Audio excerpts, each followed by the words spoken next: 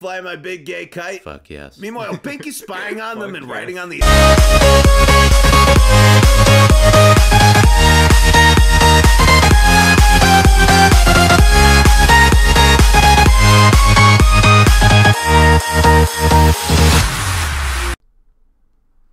Hello everyone, my name's Search Spitfire and it's been a while since we did a totally legit recap from DWK. Last time I did it, it was hilarious and I loved it. I love his stuff. I have not seen any season 7 episodes except for the other, Celestial Vice and All Bottled Up, so this is going to be Rock Solid Friendship, and I think Fluttershy leans in. Rock Solid Friendship was a good episode, one of my favorites because of Mod, and Fluttershy Leans In was, again, not one of my favorite episodes, but I think one of the most important lessons MLP could probably teach, as I said in my, reaction to it. So, yeah, without further ado, let's get, right fucking in, shall we? Here we go. Feels good, Pony. Yes, it does.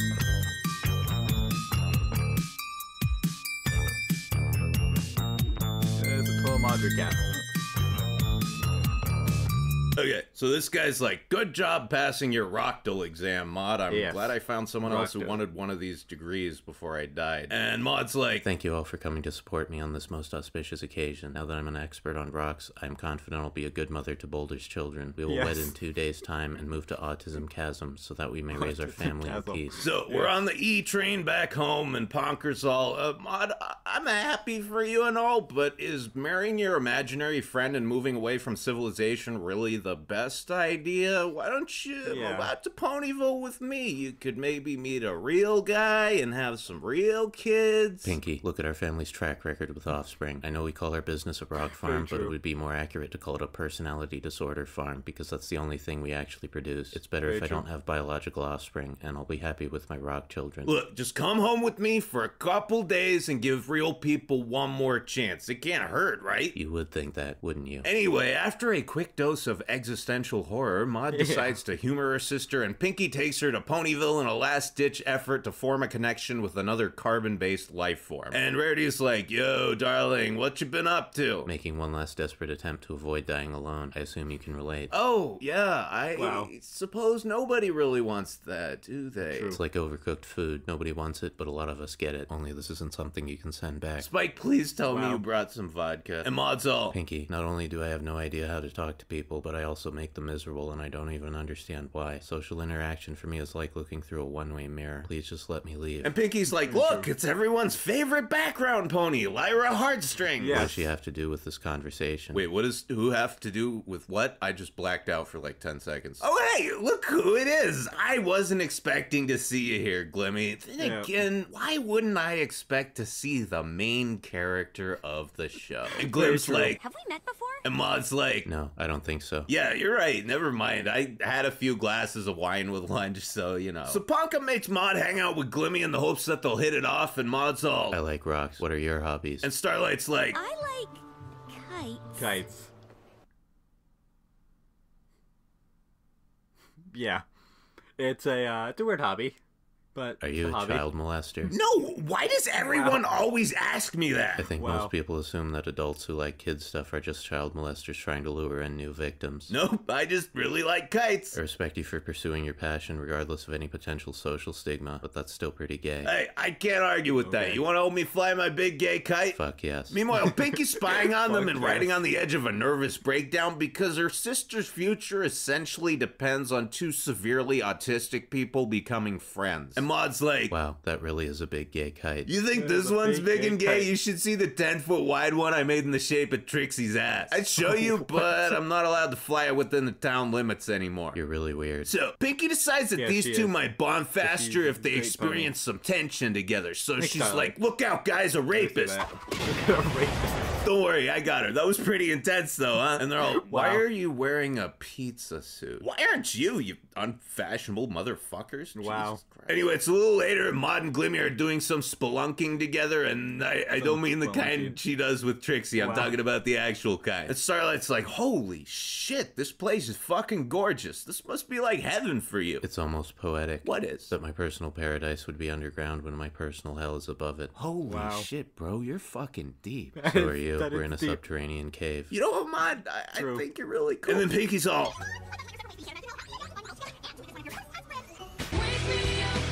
So it's later that night, and this is adorable. No, I'm not talking about the fact that these two sleep in the same bed. That's just hot. No, I'm talking about this right here. Maud's hair is obviously just as unyielding as her personality. Anyway, nothing sexual happens, I promise, but when Pink Punk wakes up, she finds this note. Pinky, thank you for trying to help me, but I'm done. I've realized that my obsession and self-imposed social isolation are just defense mechanisms I've developed to spare myself a life of constant rejection. Being alone hurts less if you pretend it's by choice, and I'd rather go back to my delusions before this taste of the unattainable shatters them forever. Please come visit me in my rock tulpas someday. Love, Maud. And Pinky's like, God damn it, you stupid cunt. Why couldn't you just be my sister's friend? And Gloomy Glam's all, dude, wait, she left? Yeah, but we were totally hitting it off. You just kept fucking it up. Seriously, that's pretty much exactly what she said. So Punk's pretty depressed that not only did she fuck up her self-professed area of expertise, but with her sister, no less. However, she powers through it, and thank God, too, because Maud is past the point of no return, and Pinky arrives just in time to interrupt her attempt at suicide by eel. And she's like, holy shit, dude, did you just try to kill yourself? Yes, I came so close to forming an actual interpersonal connection that I realized I could never go back to living in my fantasy world, no matter how well constructed it was. I thought I could be happy marrying my own fantasy, but it was all a lie. I told myself to keep the crushing loneliness and despair at bay, so I decided to end my life rather than undertake the monumental task of salvaging it. But you're gonna die anyway! Obviously. What's your point? My point is that if death is certain anyway, then what's the harm in trying to live a little longer? At the very worst, you'll still end up dead like you wanted, but at best, you might actually be happy. Look, I promise I'll stop being an annoying cunt, but just give it a shot, okay? If it doesn't work out, I promise I'll blow your brains out myself. And Starlight's too, you know, just cuz. Deal. So Maud's all, hello, compadre. What kind of slang is that? I have no idea. I'm sorry I left, but I'm really shit at this. Hey, it's cool, man. You're literally talking to the princess of the social rejects. Can I be part of your kingdom? You already are, dude. Thanks. Want to help me decorate my cave? Whoa, back it up.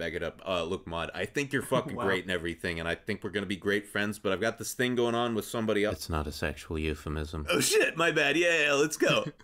Let's go Take some fuck, then some shit, then some fuck, then some shit. You got a fuck shit stack, a fuck shit stack. It's a stack of fuck shit on top of itself, nigga. Hi guys, I'm a Pony OC, and this is my review of the episode in the top left corner. I thought this episode was good because I liked it, but if it was bad, I wouldn't have liked it because bad things aren't good. Also, Fluttershy is super cute, and... Yes, please. Thank you, Starlight. Thank you.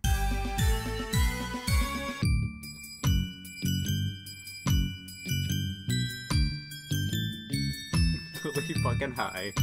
Okay, so Angel is practicing some bunny parkour, which I swear to God is like one of those stupid offhand jokes I would normally make, but that's actually what it fucking is. Anyway, then he completely eats shit and shatters a couple of his left metatarsals. Now, a lot of people would say that he deserves this for being an asshole all the time, but I think that's an unfair statement. This is not enough. This is nowhere near the karmic retribution he deserves for being a selfish, abusive little twat. If it was up to me, it would be a broken fucking neck. So Butterball goes to see this chick, the vet pony. Now, someone might say, hey... Yeah, those were, you know, DWK's totally Drake recaps for Rockstar Friendship and Fluttershy Leans In. They were funny, and I always expect to at least get some good laughs and some good, awesome quotes. So... yeah, I can't wait to do more next Wednesday because I'm going to just do these for the rest of the Wednesday so I can, you know, catch up and hopefully I can find the season 7. You know, I'm missing like 3 episodes. Maybe I can, you know, at least get an idea what they're about before I react to them, so that would be fun. If you guys want to actually watch my reaction to the episodes, I'll put those at the end card, and yeah, you can probably just find them on my channel. They're not that hard to find, but yeah, hope you guys enjoyed, and see you in the next fucking video. Peace the fuck out. Building a cute, cuddly critter commune where they can all live together in peace and love. And Rare's all, darling, my dude, don't animals just like live out in the woods or some shit? Well, yeah. True. So I mean, why don't they just go do that? There's like hella fucking woods around here. Hey, fucking woods. Shut up, all right? Look, are you motherfuckers gonna help me or not? Oh yeah, no, totally. Pretty awesome. What is that? And AJ's like, okay, so check it out. I know this chick who's really fucking good at making animal houses. She'll totally help you out. And I'm like, that's cool, AJ, but I mean, Fluttershy's already an animal expert. She could probably do that herself if she has some help with the labor. And Pinky's like, yo, man, I know this guy who's like way good at building shit. He can hook you up too. And I'm thinking, okay, but you guys already have AJ. She's good at building stuff, and if you need any extra muscle, you got a fucking alicorn to help you. And my wife was like, darling, bro, oh, wait, hold on. Let me see. How about now? Nope. Give it another minute. What is it, dude? Sorry, there's this harpsichord that starts playing sometimes when I try to talk, and I just had to wait for it to shut the fuck up. Rarity, what the fuck are you talking about, bro? Wait, you guys don't hear that shit? You hear what? Never mind. Anyway, I know this guy who's really good at decorating shit. He can help you out, too. And I'm like, look, Rare, babe, I know running 3 shops is fucking rough, and the stress seems to be making you a little delirious right now, but you do remember that interior decorating is like a thing that you do. Whatever. Yeah. So 3 members of the Pony Village people show up to... Yeah, those were, you know, DWK's 12 Drake recaps for Rock Solid Friendship and Fluttershy Leans In. They were funny, and I always expect to at least get some good laughs and some good, awesome quotes. So, yeah, I can't wait to do more next Wednesday, because I'm going to just do these for the rest of the Wednesday, so I can, you know, catch up, and hopefully I can find the season 7. You know, I'm missing like 3 episodes. Maybe I can, you know, at least get an idea what they're about before I react to them, so that'll be fun. If you guys want to actually watch my reaction to the episodes, I'll put those at the end card, and yeah, you can probably just find them on my channel. They're not that hard to find, but yeah, hope you guys enjoyed, and see you in the next fucking video. Peace the fuck out. Didn't do that. What do you think? Well, I mean, the whole point of like asking someone to do something is so they kind of like do that thing that you asked them to do, you know? Oh, yeah, well, fuck you. No. Fuck you. No, you. Get the fuck out of here. Jesus Christ, what's wrong with you people? So the gals are back at the Flutter Hut slamming down some hot toddies, and they're like, wow, sorry, bro. I guess those friends of ours are sorta completely fucking retarded. And Butterball's all, no worries, guys. Let's give it another shot. Although, since the 6 of us together have all the same skill sets as those idiots, and then some, we could just do it ourselves? And they're like, oh yeah, that's a good point. Why didn't we just do that the first time? And Twi's all, yeah, but Ponyville labor laws do mandate that any construction operation employ at least one side character of questionable intelligence. And this guy's all, yo, what's up, motherfuckers? All right, sweet, problem solved. So they do the whole thing over, and this time is fine, and I'm just like, okay, that happened. So the moral of the story is, you know, don't be fucking retarded. Also, follow your dreams. Yeah, follow your dreams. Definitely do that too. This is the worst. This is the worst video I've ever recorded. Holy shit. Nice center. See you guys at the outro. Yeah, those were, you know, DWK's 12 Drake recaps for Rock Solid Friendship and Fluttershy Leans In. They were funny, and I always expect to at least get some good laughs and some good, awesome quotes. So, yeah, I can't wait to do more next Wednesday because I'm gonna just do these for the rest of the Wednesday, so I can catch up, and hopefully I can find the season 7. I'm missing like 3 episodes. Maybe I can at least get an idea what they're about before I react to them, so that would be fun. If you guys want to actually watch my reaction to the episodes, I'll put those at the end card, and you can probably just find them on my channel. They're not that hard to find, but yeah, hope you guys enjoyed, and see you in the next fucking video.